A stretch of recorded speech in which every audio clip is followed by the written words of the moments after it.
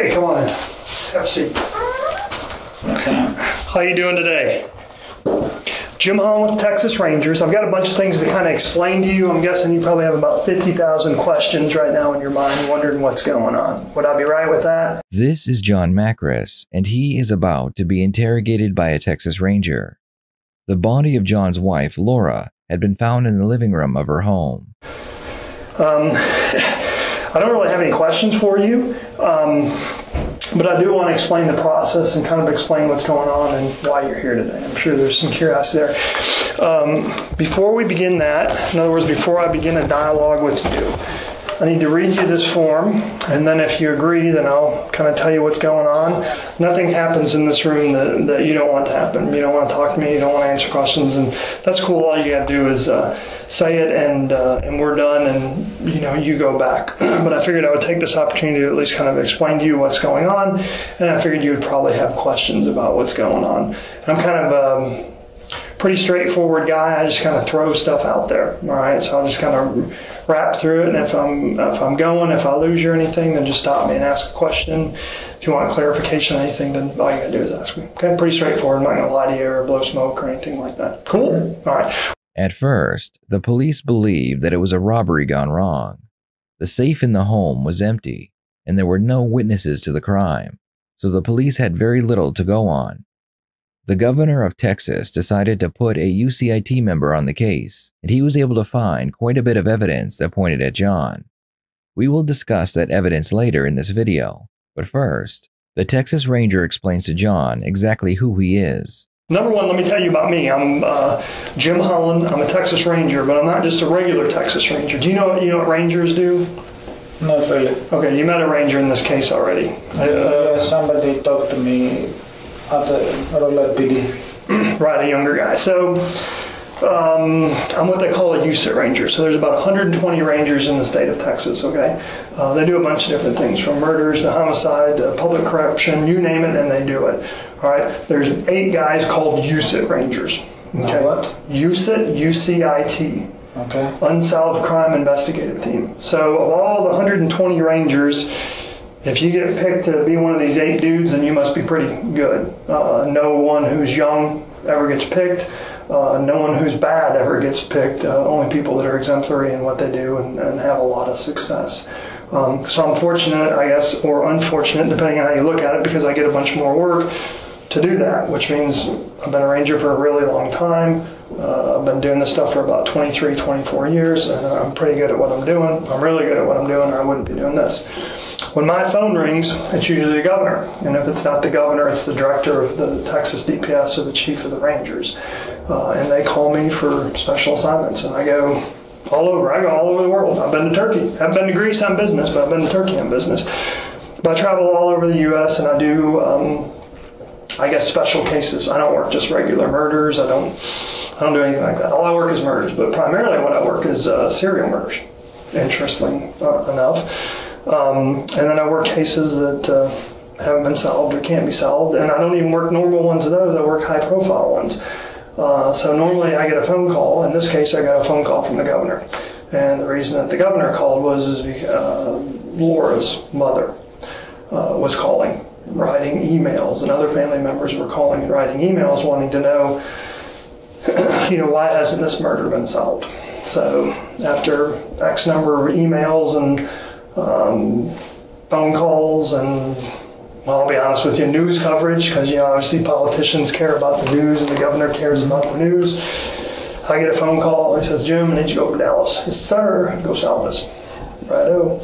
And basically what I do is I come up here and I take over. I take it and I look at it and I tear through it and I solve it. And in my job, there's no excuses for not having results. In other words, at the end of the day, I make arrests, I solve crimes, I get convictions. If I don't do that, then I don't get to keep my job. So I'm really good at what I do. And when I get told to do it, it's usually a pretty short time frame. I don't take months or years to do things.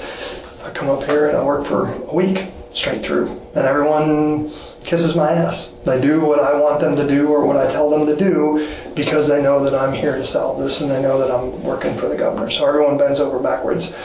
So a lot of times I look at cases and I look for forensic evidence, and the neat thing about me is if I find something that needs to be tested for DNA or fingerprints or whatever, basically I go back and look at forensics, look at evidence, and the things that would take 6 months or a year to review and get results on takes me an hour or two.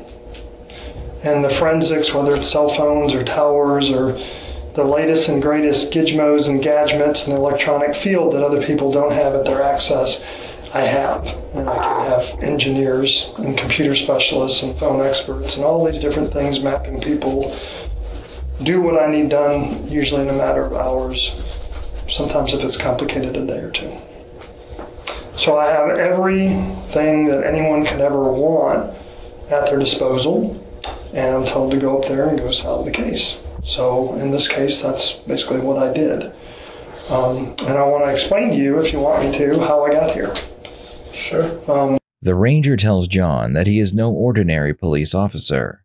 By describing who he is and detailing all the resources at his disposal, the ranger is manipulating John into believing that he has already solved the case. The truth is that the ranger has gathered evidence that led him to believe that John paid 2 men to kill his wife. The 2 men are James Valletta and Jesus Trevino. There's a couple problems. What do you mean? Let me explain them to you. So, you know James Valletta, right?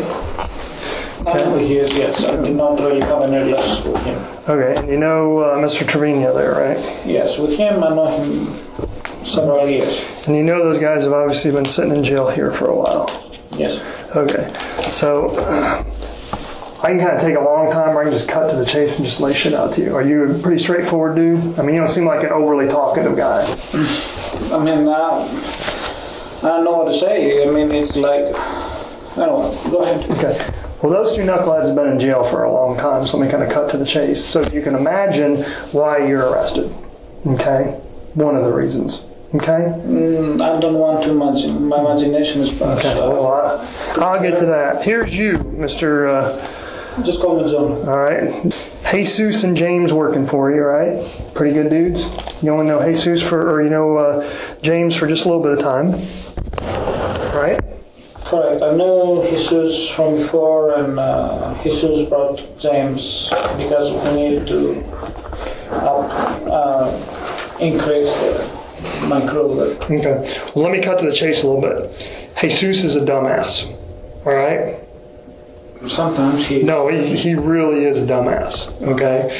At the end of the day, you shouldn't hire a dumbass to do a job because he's going to screw it up. All right? And if he doesn't screw it up, he's going to talk about it. And that's what happens with him. Now, at the end of the day, I think there's a bright light for you, and I'll kind of get there and explain that to you, okay? But this is the deal. A year ago, you know this chick?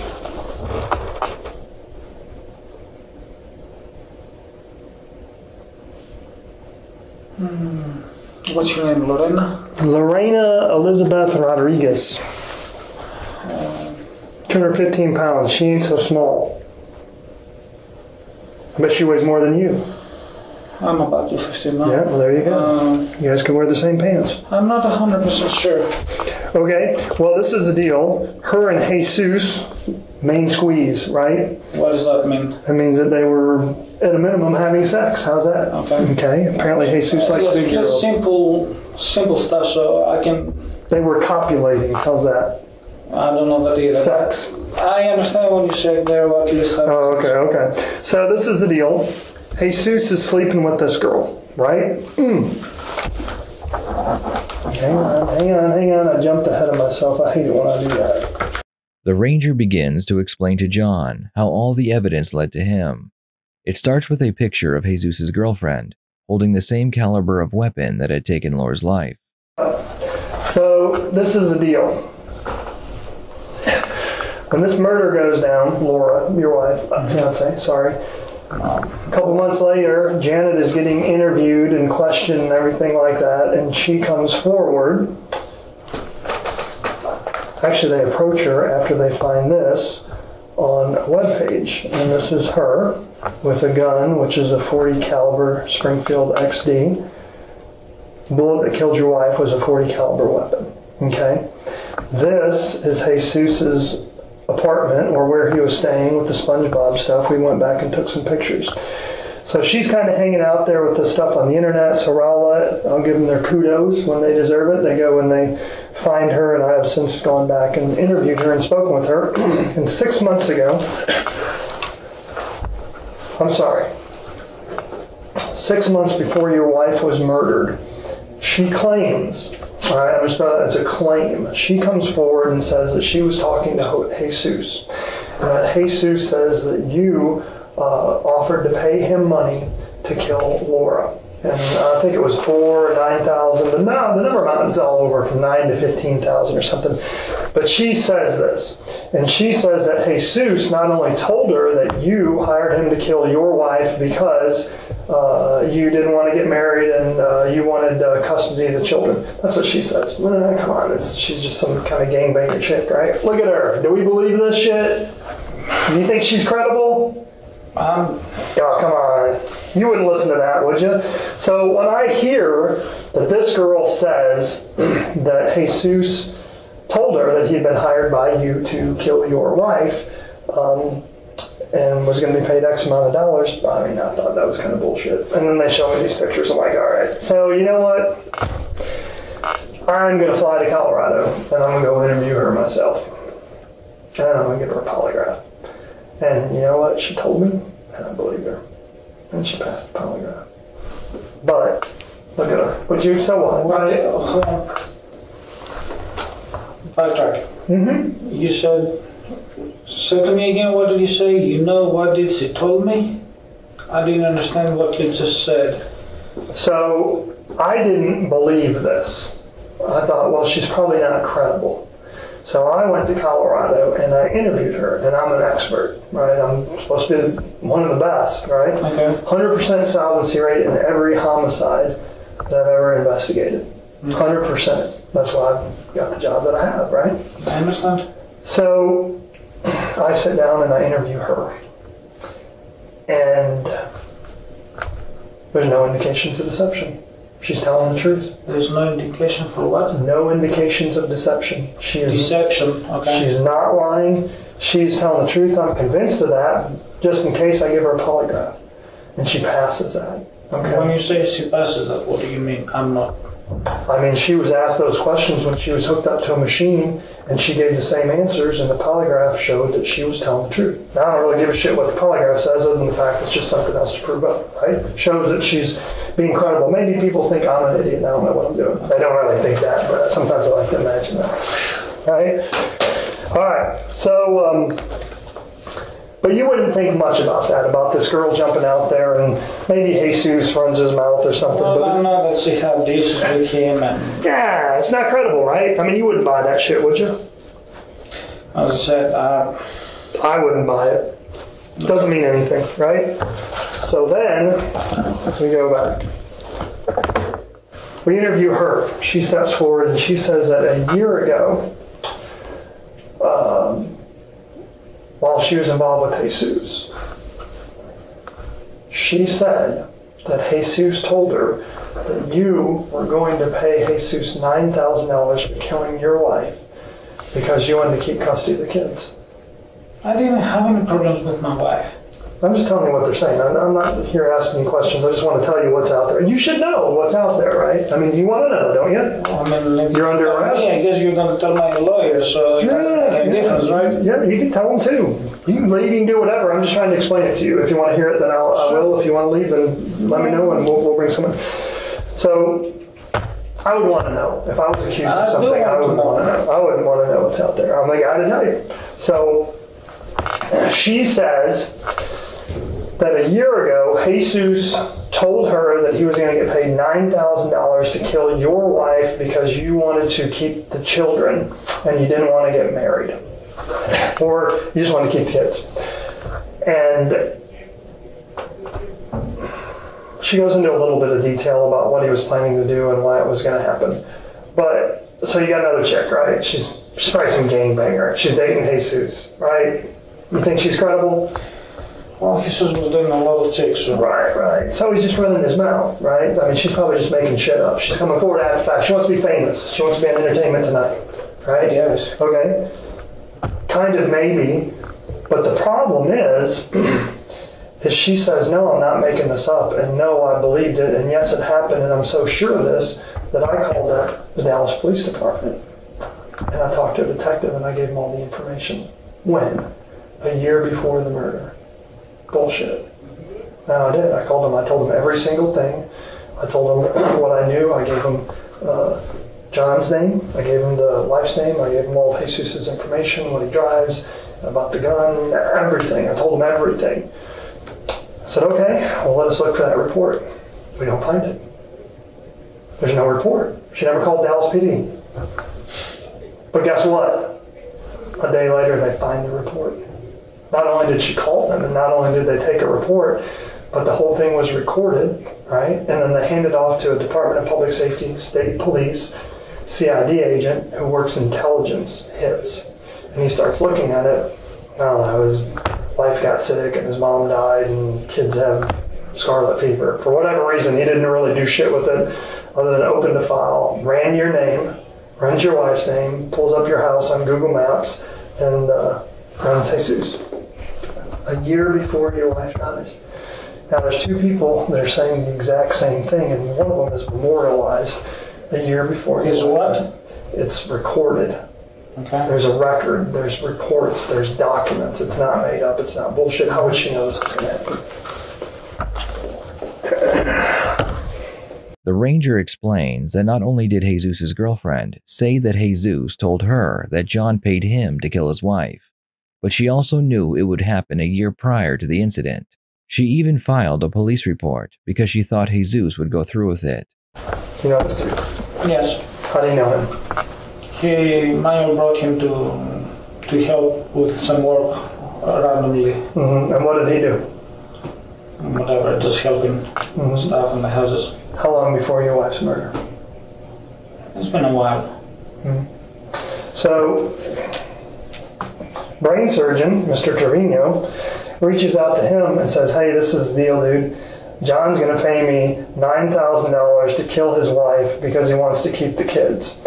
And I need 2 drivers, and I want to see if you'll do it with me.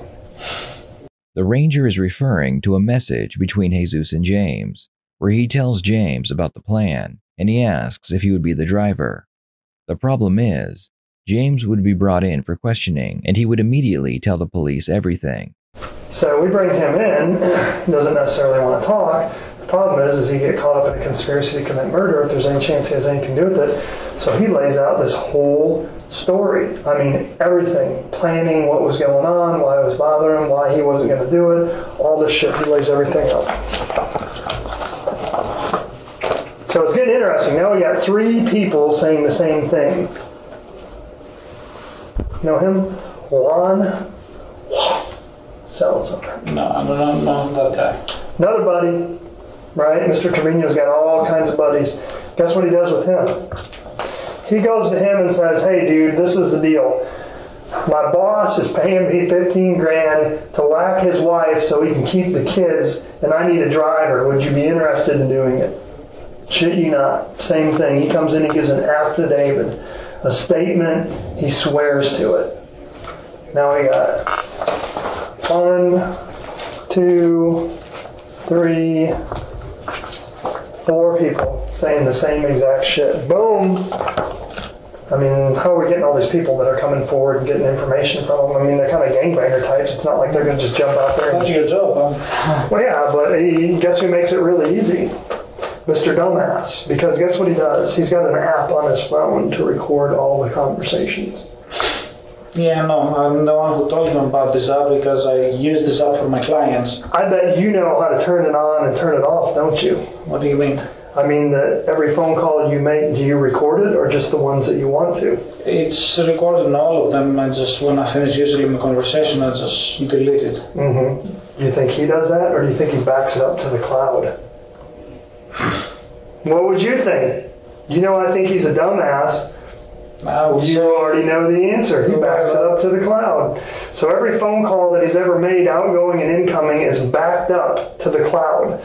Well, because of what I do, pretty good at what I do, right? Oh yeah. Do you think Rowlett thought about that shit? Nope. But you think I did? They said, yeah, he tossed his phone the day after. We don't have shit. It's all in the cloud. Guess who has all that? All these conversations. How do I know about these people? How do I know about the guns? How do I know about all this shit? Because dumbass recorded conversations with you. Recorded. A week ago, I started working this case. Within 24 hours, it was pretty much done. Presented the facts to grand jury on Tuesday. Not for arrest, but for indictment. I'll explain that. For what? Indictment. I'll come back to it. Okay. Brother, you know what he said? Dude comes up. He's getting paid $9,000 to do a hit. He needs a driver. He'll pay him $4,000. 1, 2, 3, 4, 5, 6. Is that 6 or 7? I lose track. I don't think it really matters. Doesn't. When I say he's a dumbass, I'm dead on. Okay, but I want to keep going. I want to prove that I actually know what I'm doing. Right? The ranger shows John the overwhelming evidence against him, and there's not much John can do but sit quietly. The ranger claims that he has recorded phone calls, witness testimony, and a picture of the murder weapon, but there is still more yet to come. Then, of course, if you're going to shoot someone, all right, and you're smart enough to get rid of the clothes and the gun, all right, you should also get rid of the backpack that the clothes and the gun are put in. Because when you shoot someone, even though you don't see it, there's something called GSR, gunshot residue, and there's blood splatter because it's high speed. When you hit something, and even though you can't see, you watch CSI, Miami, any of those shows? Sometimes I've seen that. So when you shoot someone at close range, the splatter comes back at you. And if you're wearing a black hoodie when you do it, all right, you're going to have the victim's blood on you. Now, if you get rid of the black hoodie and the black pants and the black tennis shoes that you're wearing, it can be pretty good, right? Because you can just get rid of it. But the problem is, if you put all that shit along with the gun that has blood on it into this backpack, do you know what the Lacard exchange principle is? Oh, it's fascinating. Lacard is this French scientist. He's an absolute genius, right? He comes up with this theory back in 1823. Same year, mind you, that the Texas Rangers came to be. And the Lacard exchange principle is fascinating. It's that when two objects touch, this table and that phone, there is an exchange. Part of that table goes onto this phone, and part of this phone goes onto that table. That makes sense, yes. Smart dude. French scientists, don't screw with the French, right? They're smart.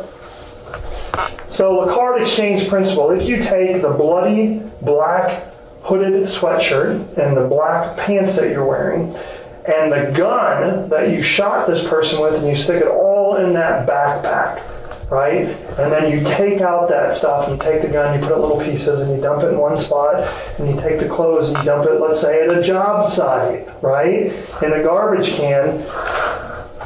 You're pretty smart for doing that, right? But if you put all that shit in this backpack, because of the Lacard exchange principle, then there's a transfer of evidence. So where do you think this backpack was found? I don't know, I'm trying to see the around what. It was found in James's motel room. Okay? Okay. And who do you think James said this backpack belonged to? Jesus. Yes. Right? And who do you think that all these other knuckleheads, 7, said this backpack belonged to? From where it's gone, I'm guessing Jesus. He's the dumbass, right? And what do you think they said that Jesus always kept in that backpack? His .40 gat. You know what GAT is? Not sure. Gun. His pistol. Okay. How did you call it? A GAT? You never heard that? It's like gangster shit, man. Gangster. I'm not in any gangster stuff. Mr. Trevino, he wants to be a gangster. His problem is he's not. He's in kind of a bind right now, and I'll explain that to you. He's got this thing. He likes to tell people that he's part of Mexican gangs that work for drug cartels, but he's really not. It's not a big deal when you do that, but when you do it and you're in jail, it's not so good. Because those people don't like people saying that they're them. And I guess. you know, they're in a Mexican drug cartel gang for a reason, right? And if you're not, and you're saying that shit, they take that stuff personal. Anyway, back to Mr. Trevino's backpack, which is found in James's motel room. Take that out. Rowlett PD does a good job and they secure that, but guess what they don't do? What would you think? That exchange of... The card exchange principle, right? But the Ranger, smart son of a bitch I am, I looked at that and I said, did y'all do GSR on it? Did y'all swab it? Did you do DNA? Did you do S strand? Did you do Y strand? Did you do all the different strands that you can think of? All these high molecular $50,000 tests. What are you talking about? Right? Okay, but hey, I'm the man. Governor picks up the phone for a reason, so I go down there and I see that picture. And what do you think the first thing that I do is? Tell them to do all the stuff, I guess. Tell them my ass. Takes me an hour. Takes me an hour. I drive over there. By the time I'm done drinking my double latte from Starbucks, they got that shit done. They're calling me up. And guess whose DNA is in the CODIS databank? Do you know what CODIS is? No. Combined DNA Indexing System. It means if you're a shithead and you get arrested, they take your DNA. They run a swab of your mouth and it goes into this giant computer base. Okay? Mm-hmm. That's so when you get out of jail, if a shithead commits a crime and he leaves his DNA at a scene, all the police got to do is test it and they have a hit. Mm-hmm. All right? Because he's a knucklehead and he's been to prison, we keep his DNA because we know he's going to commit more crimes. So as soon as I run this, what do you think I get? My hit, I guess? Not 1, 3. I mean, if you get 1 or 3, I mean, if it's his backpack, then isn't his DNA would be in it, right? Yeah. What about his sweatshirt that was in there, right? He wears it, so his DNA's on it, and it's going to be inside the backpack. Do you think your wife ever walked over and bled on that? I mean, did you ever see your wife walk over to Mr. Trevino's backpack and cut her wrist and bleed inside of it? Of course not. No, she wouldn't do that. That'd be silly, wouldn't it? Of course. Well, absolutely, and that's why I've concluded that the blood that is inside here, whose DNA matched to your wife, came from the gun and the sweatshirt. The gun that he used to kill her and the sweatshirt that he was wearing when he did it. Wow. The card exchange principle. Bloody interior of backpack with GSR gunshot residue, his DNA on it, 7 different people saying that it's his backpack, GSR from the gun, and your wife's blood inside that backpack. What would you conclude from that? But he's guilty. Hell yeah, I did it. Some bitch did it. Shot your wife. Problem is, we can stop right there, right? End the show. We got him. Boom. 7 people saying that you hired him to kill your wife. If it was 1, okay, 2, 3, 7. Can't ignore that. But there's more people involved. There's got to be more people involved. This backpack, right? The stories.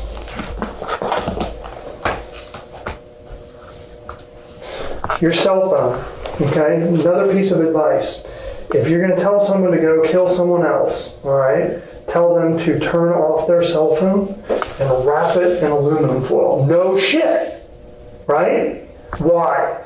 Because you have to be on your cell phone for it to be tracked. What do you mean? I mean... No, I didn't understand your question or your statement. If you have a cell phone, do you have to be talking on it for me, the police, Big Brother, to know where you are? I don't think so. Nope. Probably you can track it at any time without me being on it. Unless it's wrapped in aluminum foil. Okay. Pretty smart. That's the only thing that'll cut the signal off from the tower. But when you look at your phone, you see the bars, the tower bars, you know what I'm talking about? Yes. Like a 1, 2, 3. We use those, tower strength, signal strength, with a trajectory from the tower. In other words, if you're standing right here and the tower is right here, you're an engineer, you went to 2 extra years after high school, right? To be a civil engineer? Mm-hmm. Okay. Then you know about trajectory and angles. Yes. Based on that signal strength. Pinpointing your location. Exactly. And so you know what this does? It pinpoints. Can I call him dumbass? Is that okay? Is that all right with you? Because he is. So it pinpoints dumbass's signal at James's apartment, hotel, motel, sorry, there's a difference. Picking him up and then driving. Can you show me where your house is on there? That's it. You know why that X is there? Because it picks him up driving to your house, and at really pretty much the exact time that we feel like your wife was murdered, within a minute and a half to 20 minutes of her getting home, because you just barely beat her there, his phone is tinging at your house. And then his phone goes all the way back towards, where's this? Oh, right here. And it stays there for just a little bit, and then it goes to, where's that Home Depot at? Out here. There. This is where he came and met me. Yep. Right after he killed your wife.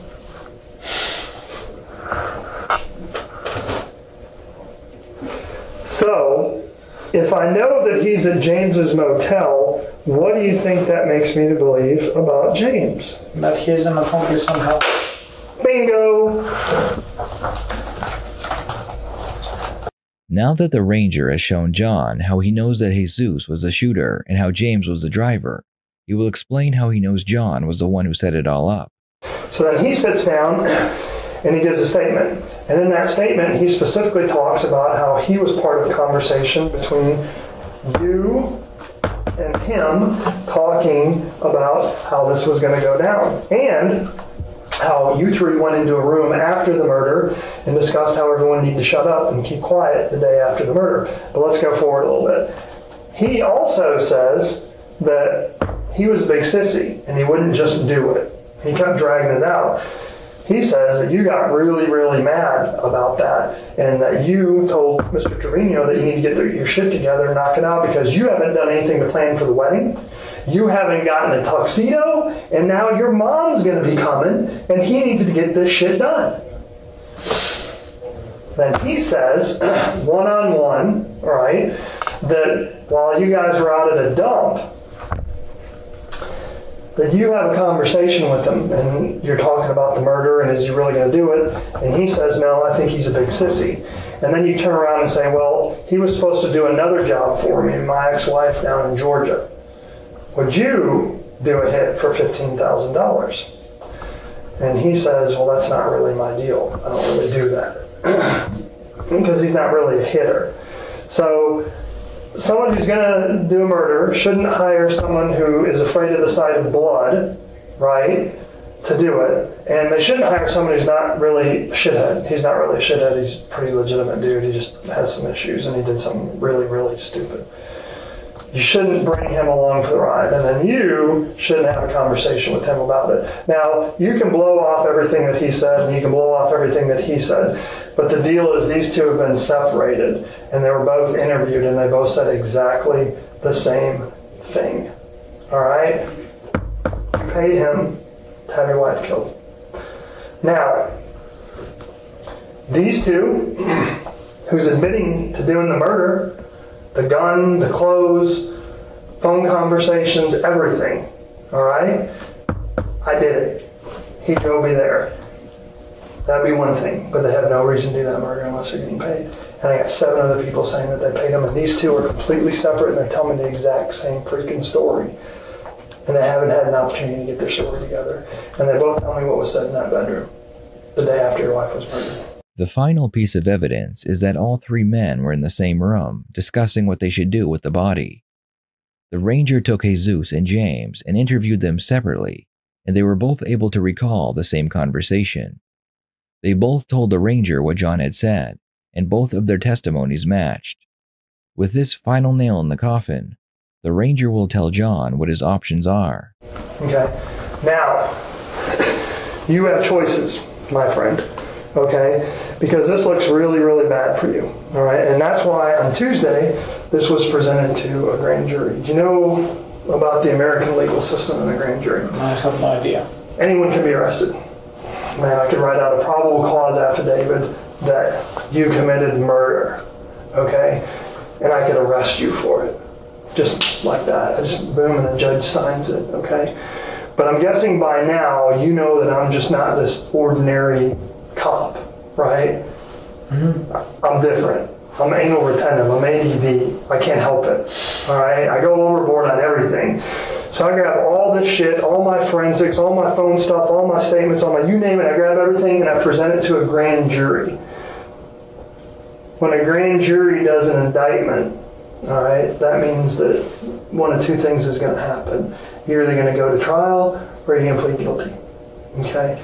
On Tuesday, this was presented to a grand jury, and on Tuesday I found out that the grand jury indicted you and him for capital murder.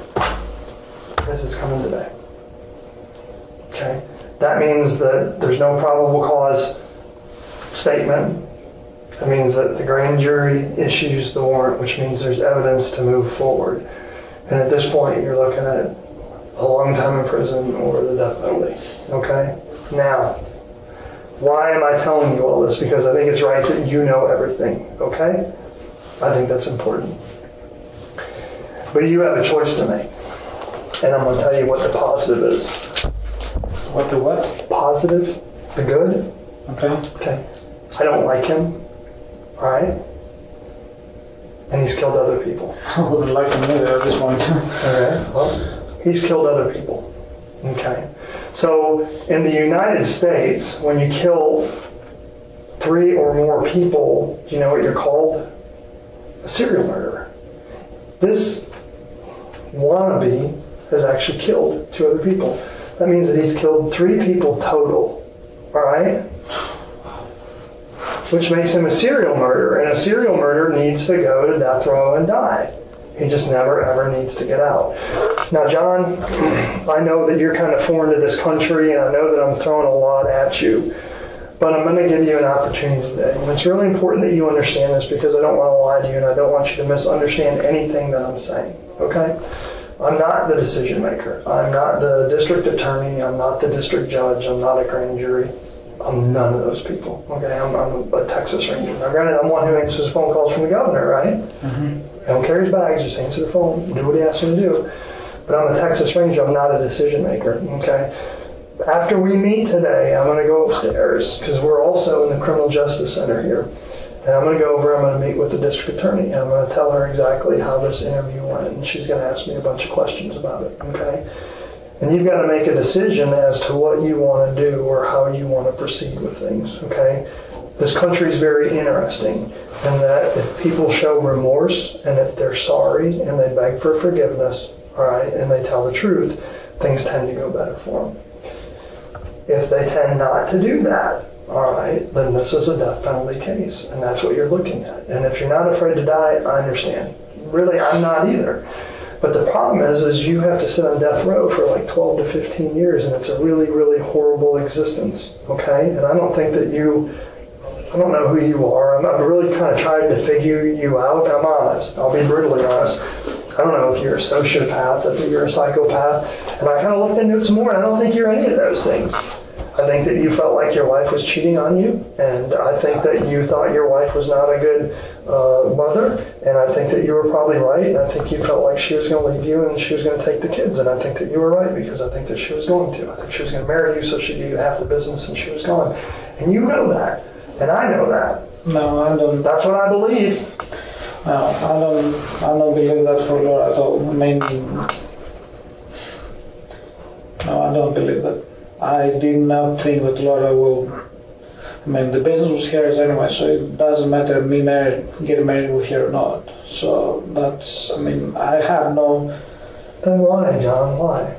Because you just didn't want to get married? Because you want to? No, I didn't have a problem to get married. I mean, I tried to get married with her for at least 3 years. Mm-hmm. I loved her. I still love her. I mean, it's. You know, I love my kids. When they took my kids away, it's like killing me. It's.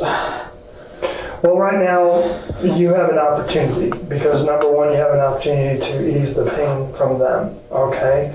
And there's something called consideration, all right? And I'm not, again, the deal maker, but I can tell you, you move forward with this stuff and these people testifying against you and everything else, and you get the death penalty, okay? This thing about consideration, okay? The best thing going here, and normally you know how this works, it's the person who hires that they're really after, all right? But you don't have a criminal history. You've never been in trouble before. No, I mean, it's a pain in the ass, right? So, they're not really, you're like there, yeah, you need to be punished, but this guy, he's bad, he really needs to go to death row, okay? So, at the end of the day, I think that you have an opportunity, and your opportunity is to be honest, to ask for forgiveness, all right, and to cooperate with all this, and move forward and hope for consideration. And I'm not going to sit here and lie to you. I'll tell you what's going to happen with this stuff. If you end up going to a trial, you're going to get convicted, you're going to get the death penalty. Okay? Period. I don't think you want that. I don't think your children want that. I know that they wouldn't want to have to deal with that. But if you are sorry, and I don't want to put words in your mouth, but if you're sorry for what happened and the way things happened, all right, and if you want to tell that story, then I will go to the district attorney and I will tell her that you cooperated with this investigation and that you made a really, really bad mistake and that you're sorry, but that you gave up the information about these two and specifically him, which is what she wants. And I think that gives you an opportunity moving forward. I can't promise you that. I'm not going to sit here and lie to you. But I think that gives you a really, really, really good opportunity moving forward. Okay? And it's your choice. It's what you want to do, but it's not going to be presented to you again. And I know that's a lot to be thrown at you, but I think you knew this. You're not surprised with this. You knew this day was coming. I mean, you're not freaked out. You're not nervous. You're nothing. I am nervous. I mean, it just... You know it's coming, John. You know it's coming. Now you got to make a decision. You know what mitigation of damages is? No. It's when you screw up and try to make the best of it. Okay? You screwed up, all right, and now you got to try to make the best of it. And let me tell you something else. Greek Orthodox? Mm-hmm. How did I know that? Christianity, all right, Americans, the district judge, the jury, the grand jury, and the district attorney are all good Christian people, because in America you really don't get elected unless you're a good Christian person, right? And what's a value that all Christians share? What's the number one rule of Christianity? Spread the word of God. Number two, you got to forgive. If you're a good Christian, you have to forgive, and it doesn't matter. I sat down one time, Catholic, right? I've got some Roman Catholic, some Greek Orthodox. I got a cousin who married from Chicago, a guy who's Greek Orthodox. Same thing, they just kind of left the Pope, right? Yeah. Same thing. So, what's the difference between a good person and a bad person? Does Mother Teresa make mistakes? Everybody makes mistakes. I don't care who it is. Pope makes mistakes, right? Mm-hmm. Pope makes mistakes. Oh, I'm sure he does. What's the difference between a good person and a bad person?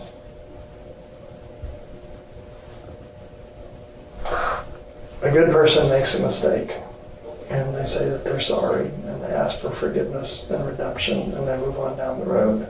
A bad person who makes a mistake, he just keeps moving down the road. He never says he's sorry. He never asks for forgiveness. He never asks for redemption. Do you want to know who gets the death penalty?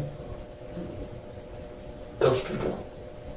I put a lot of people on death row, and there's a bunch of people sitting there right now because of me. And people ask me, how do you do that? How do you sleep at night?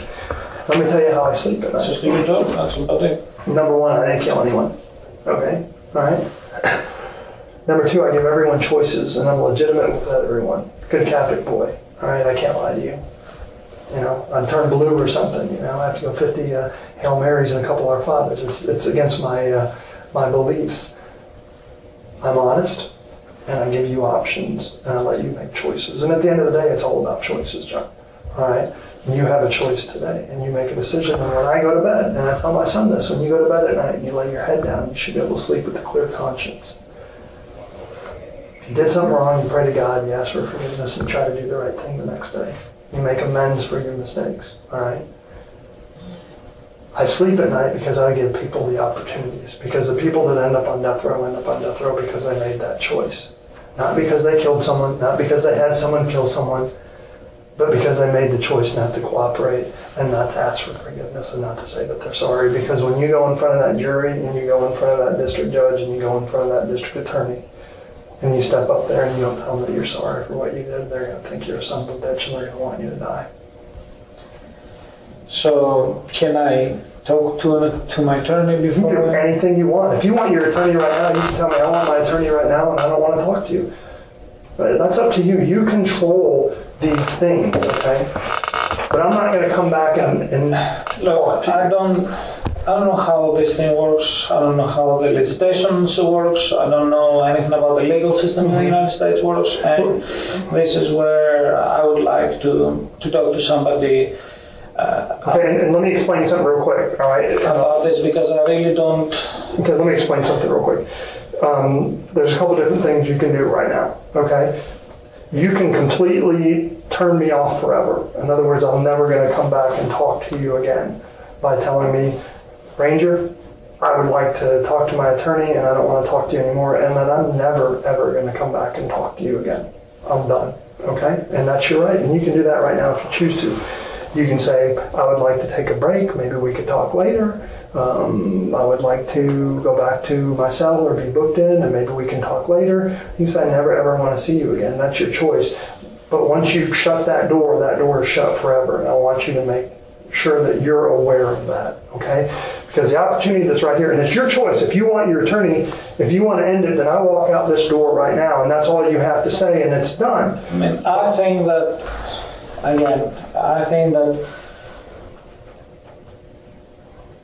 need to talk to the attorney, and because I'm like, okay, and then, tell him all the stuff that he told me, and, it's like, I'm not saying that, I don't know, I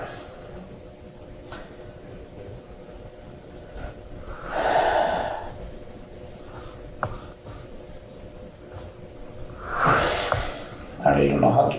Okay. If you want an attorney, then you just tell me that and we're done. And I'm going to go talk to him again next, right now. But that's your choice. If you want an attorney, then you need to tell me that, though. You need to say, I want my attorney, I don't want to talk to you right now. If you want to just end the interview, you can say, I want to end the interview. That's your choice, okay? That's your legal right. Even though you're not an American citizen, are you? I don't know. I'm a resident. I was actually applying for a citizenship. Okay, but because you're in America, it doesn't matter if you're from Mars, you have the rights that the Constitution afforded to every American. Even though you're not an American, you still get those rights. And that's your choice. But you decide that. If you don't want to talk to me, if you want an attorney, then you tell me that, okay? If you want to just end it and stop it, then that's fine. I'm just telling you where I'm going next.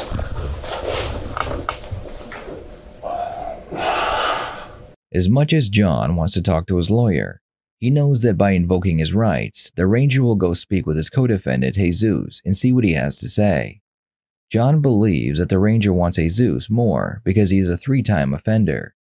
He also believes that if the Ranger walks out the door, he will most likely get the death penalty. Unfortunately for John, he can't have his cake and eat it too. In other words, I'm not coming back. I'm going to go talk to him and I'm going to take his statement and then we'll just keep charging down the road. But that's your choice. So I cannot have a choice of speaking with the attorney and... You can have an attorney right now. Do you want an attorney? I mean, I want to talk to the attorney and then get back to you to... Okay, you want to end this interview right now? That's your choice. You just tell me that.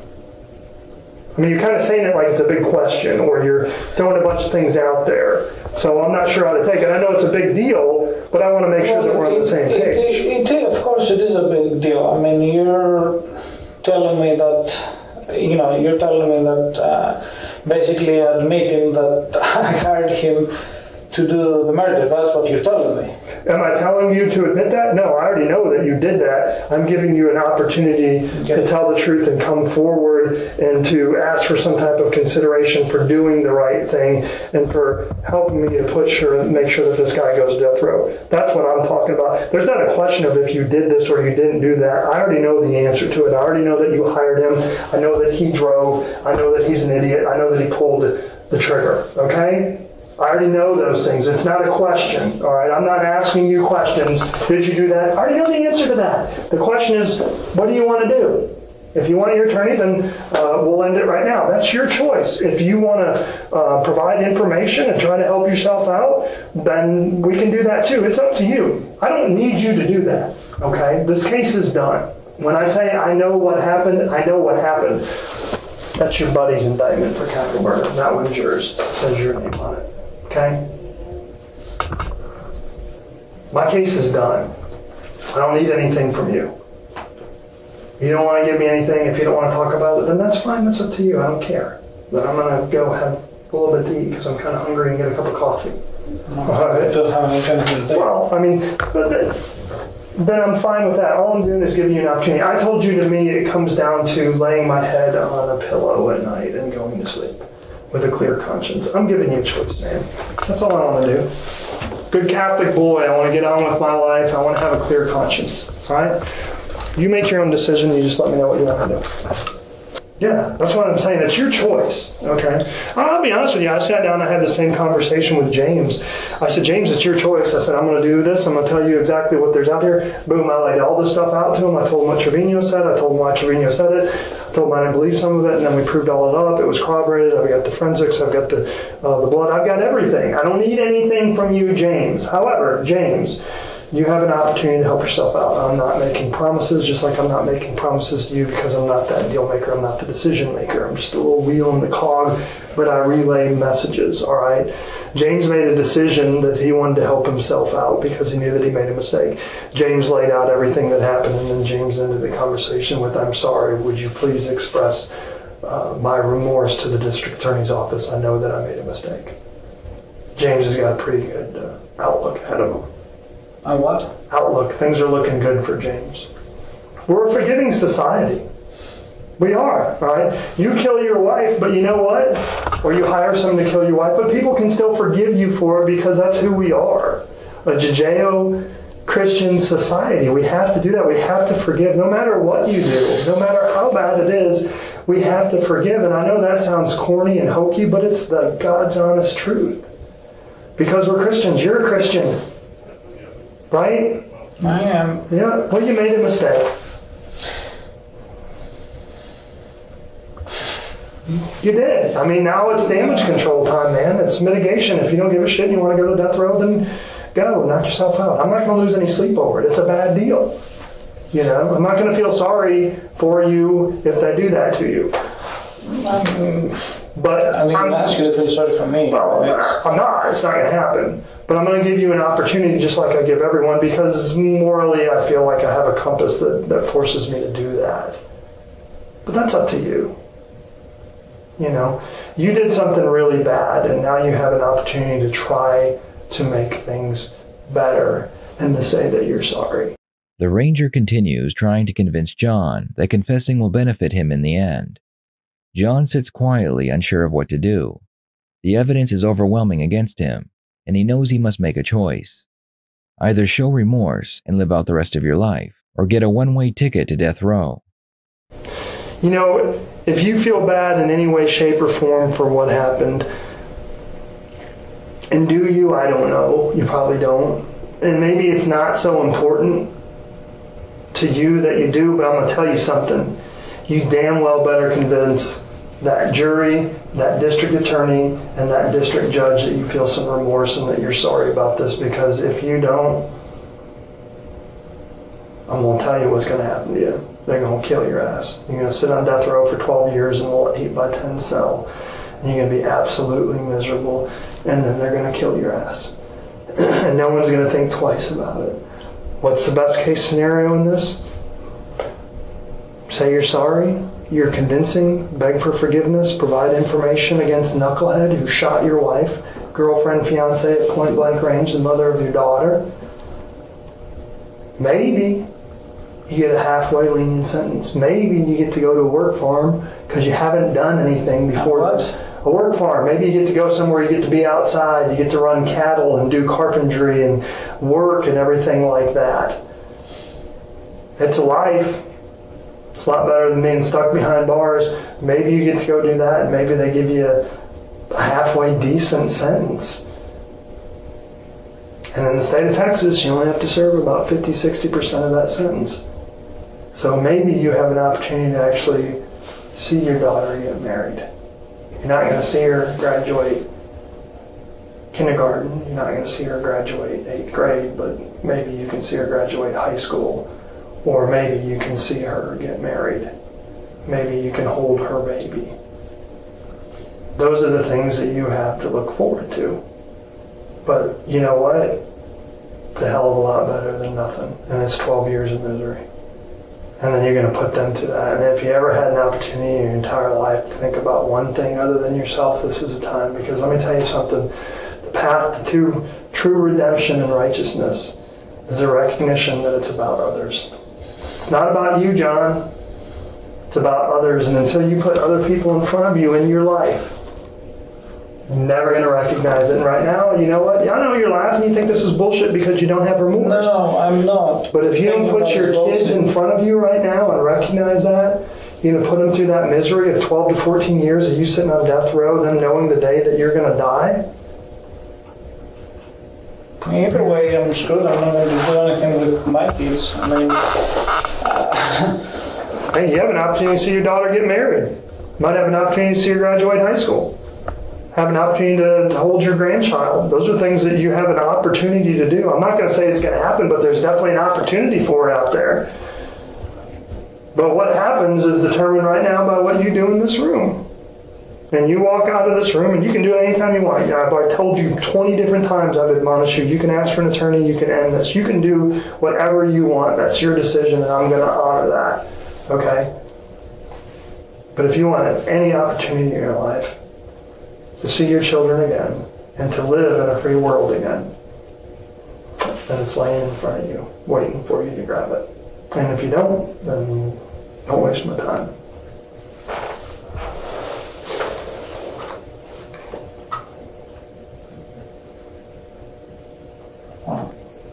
You need to convince those people that you feel some remorse, John. I don't get into the emotions of it because I'm a black and white guy. You're an engineer, kind of black and white, right? And I'm the same way. I go into a murder scene, I can see 10 bodies. It wouldn't faze me for a second because I block it out. I don't let emotion cloud what I'm doing because it throws my work off, and I want to do my work because I'm anal retentive and I boom, boom, boom, boom, boom. Okay? That's who I am. And I can block out the emotion of killing this lady, Laura, with children. And I look at it from a black and white standpoint. And to me, it's very black and white. You can tell us you're sorry and provide information and hope for the best, or you can tell me to go pound sand and you can go off to Huntsville and they're going to stick a needle in your arm in 12 to 14 years and you're going to die. You have an opportunity, damage mitigation. You know what it is? Damage control? yeah, but how to do damage control?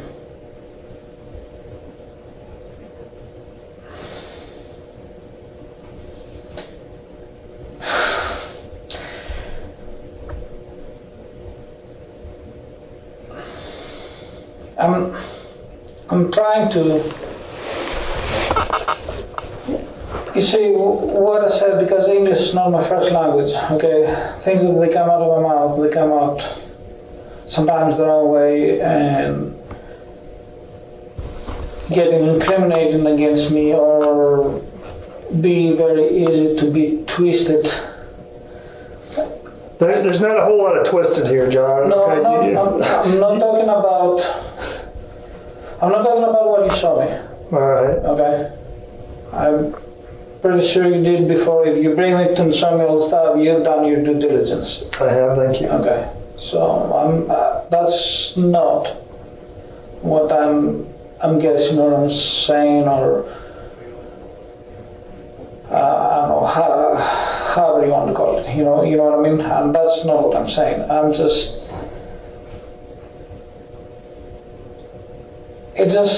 trying to think if I say something to come out the way that I actually mean it, then say this. I'm sorry. Oh, I am sorry that my wife was killed. I cry so many times. I'm sorry that my kids are not with me. I'm sorry that my kids, they have to be gone to their biological dads, that they did not know them, they did not have any relationship with them. One of them was abusive towards Laura and stuff. The other one was a drug addict and alcoholic.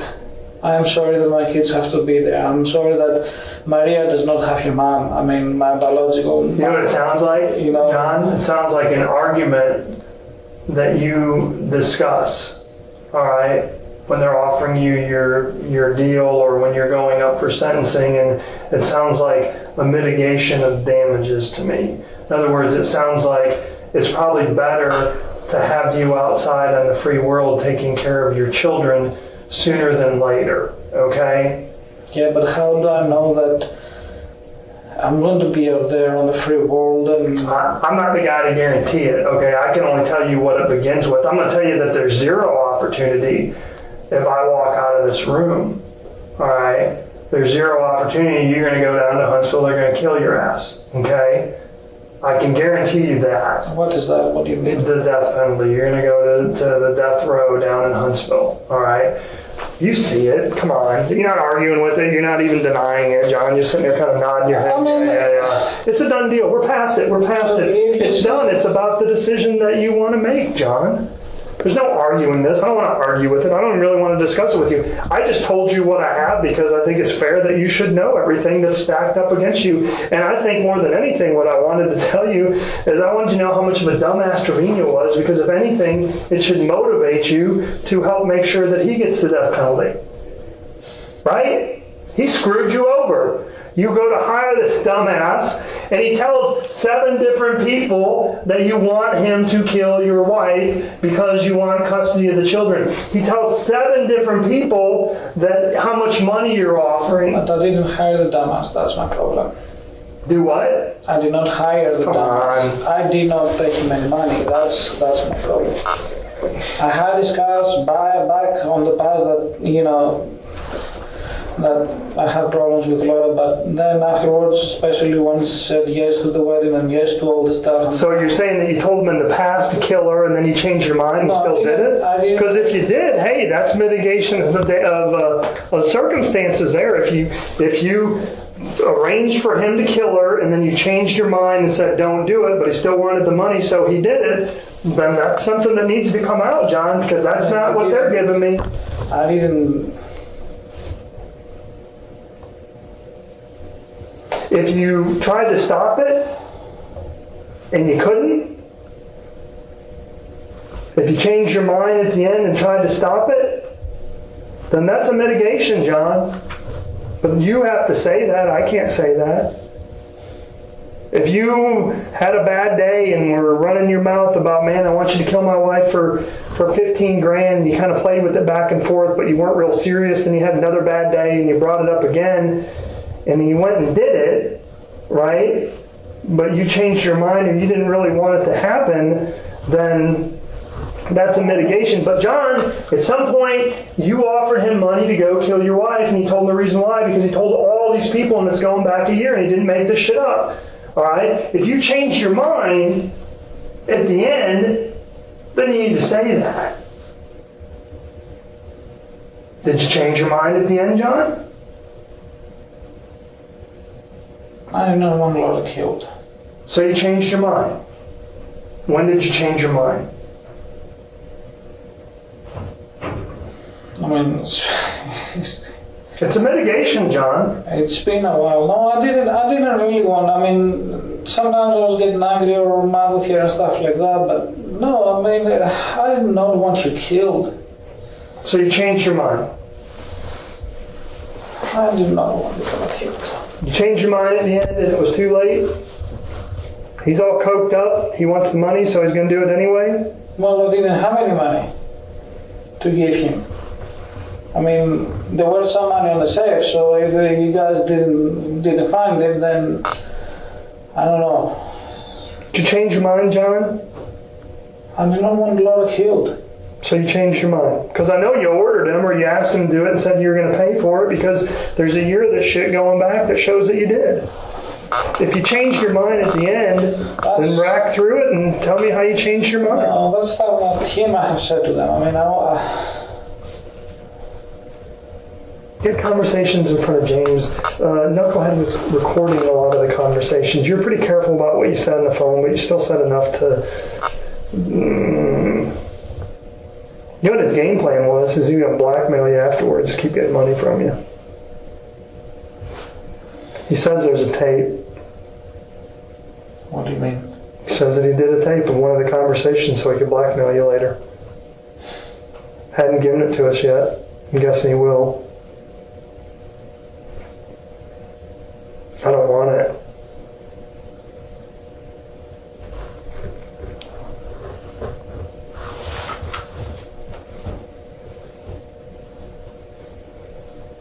It's going to be pretty screwed up. He's going to step in here, give the rest of the information, provide this tape, and he's not going to get the death penalty.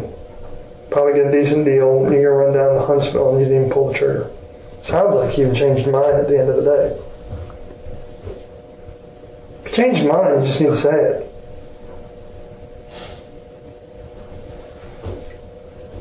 He wants a deal for the tape. So what? He wants a guarantee. He wants a deal for the tape.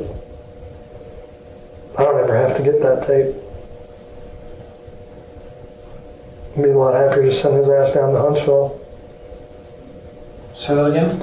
I would be much happier just to send him down to death row.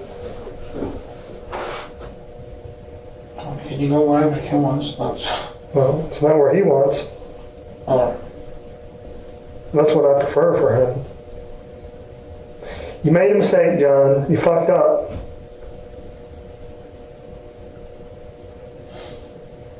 You did. Now you just need to make the best of it. Now I know that sounds stupid, but I'll tell you what. How old are you now? What, 38, 40, something like that? 38. 38 years old, John. How long do you think you're going to live? I have no idea. Average human being right now lives to 82 years old for a male. Mediterranean diet, hell, you might live to be 102 as a boy eating all that seafood and olive oil. Yeah. So the question is from 38 to, let's say, 88, right? How do you live the next 40 years of your life? You know what? 10, 15, 20 of them may really suck. But you haven't been arrested for anything before. You didn't even pull the trigger. You don't have a violent history. And you know what? You have a skill set that the state of Texas would love to use. Go to a prison farm, man. Go build shit. Build bridges. Fix tractors. Run cattle. Ride horses outside. You like to ride horses? Yeah. Like being a farm boy in Greece. Except you're riding horses instead of donkeys. I need to speak with a third person attorney or something to advise me, because I mean, basically right now you're telling me incriminate yourself and say that, oh yes, you did this where I didn't give him any money. That's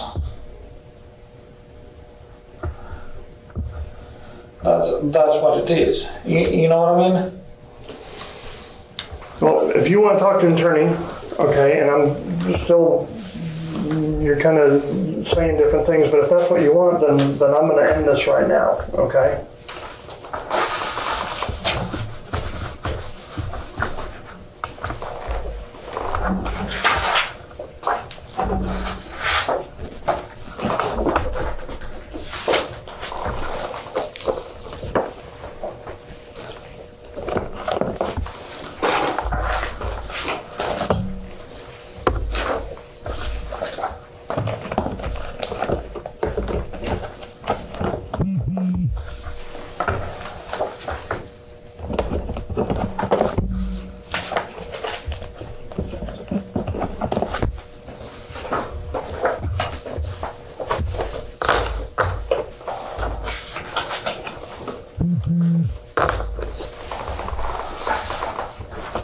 Okay, I'll take you back in the holding cell, and then probably in just a couple minutes they're going to take you over to what's called the North Tower, and then they're going to book you in and process you there, and then they'll put you in a cell. Okay? The ranger never got the confession he desperately wanted. However, John would be convicted of capital murder, and he was sentenced to life in prison without the possibility of parole. Jesus was also convicted of the same charge, and he too received life in prison. James made a deal with the prosecution. In exchange for a 25-year sentence, he testified against John and Jesus. Check the pinned comment for a link to the interrogation of Jesus Trevino, which has been posted on our second channel. Thank you for watching, and please share your thoughts in the comments below. I will see you next time here on the Red Tree Crime YouTube channel.